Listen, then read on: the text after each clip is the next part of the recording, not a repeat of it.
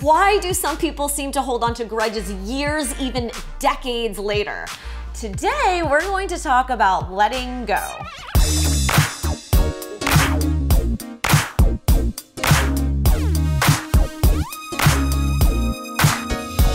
I am going to my high school reunion this year. You have to.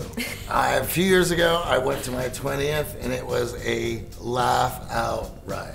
Oh my gosh. Well, I really am excited to go, except for the fact that there's this Facebook group where some people are still airing their grievances because they're hurt over things that happened years and years ago in high school. Well, and if they think that harboring these resentments are going to allow this to be an enjoyable event, I have news for them.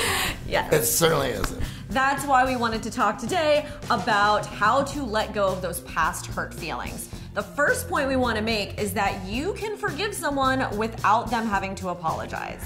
Yeah, you know, I think for the most part, people want to go through their time here on earth as good people, doing the right thing and trying not to hurt those around them. However, upon doing what you need to do to survive and go about your business, inadvertently, some people are going to be offended. And to get mad at those people for hurting you when they're just going about their thing is like yelling at a dog because he didn't do the dishes.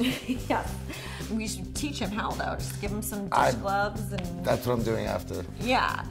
To move past through some of these feelings, the first step you can take is to journal. Write all of this down. Sometimes that lifts the emotional weight, and a lot of times you will realize it's not as big of a deal as you thought it was. Well, point 2 of this is going to be that holding on to these feelings only hurts yourself. The other person probably has absolutely no idea that you're harboring these hard feelings, so they can't help you move forward. You have to take responsibility and move forward yourself.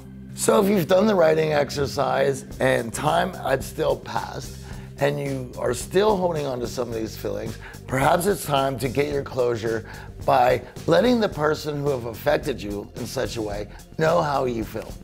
That brings us to our third and final point, which is that sometimes it's as simple as recategorizing the person from a friend to an acquaintance. By recategorizing them as an acquaintance, you're taking a lot of the emotions and lightening them. The emotions that you will carry for a friend is going to be much heavier.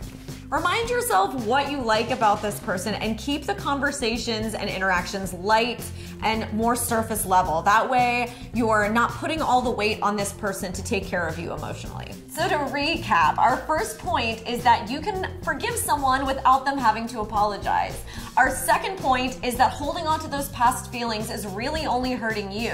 And our third point is that sometimes you need to simply recategorize that person from a friend to an acquaintance if necessary.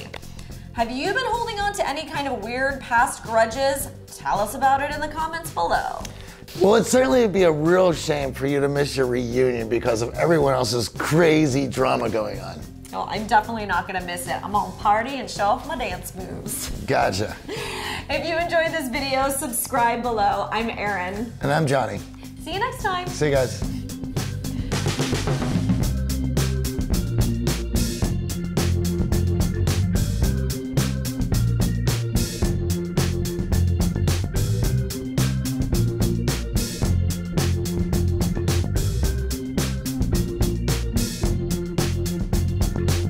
Peppers, time to do the dishes. Yeah, get on it.